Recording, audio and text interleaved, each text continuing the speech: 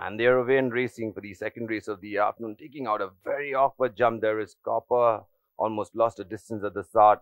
As they settle down to race, Swift Lady down the center, just the leader from towards the inside. There we got Salvador. On the outside, there is High Spirit. Just behind them, there is Misty Grey, raced into the race there by Tahoe. Towards the inside, there is Indian Star.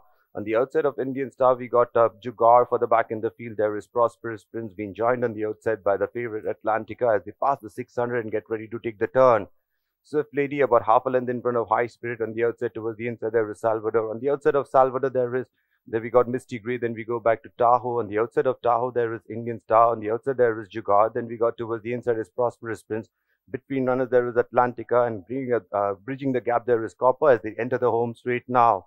Swift Lady still about half a length in front of High Spirit. The one who's taking the inside run there is Salvador. Coming up down the center is Misty Grey. Then to the last 300 now. Towards the inside, there is Salvador. Down the center, there is High Spirit. On the outside, there is Misty Grey. And taking the inside run, there is Atlantica. But it's still, it's Salvador down the center who's taking charge. On the outside, there is High Spirit. Towards the inside, there is Atlantica. But Atlantica towards the inside and Salvador. It's Atlantica, Salvador locked together.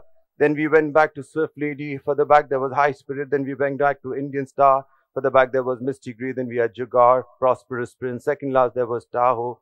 Last of all was the two starting Copper. I think it's gone to the judge's room. I'm not sure of the verdict. I'll wait for the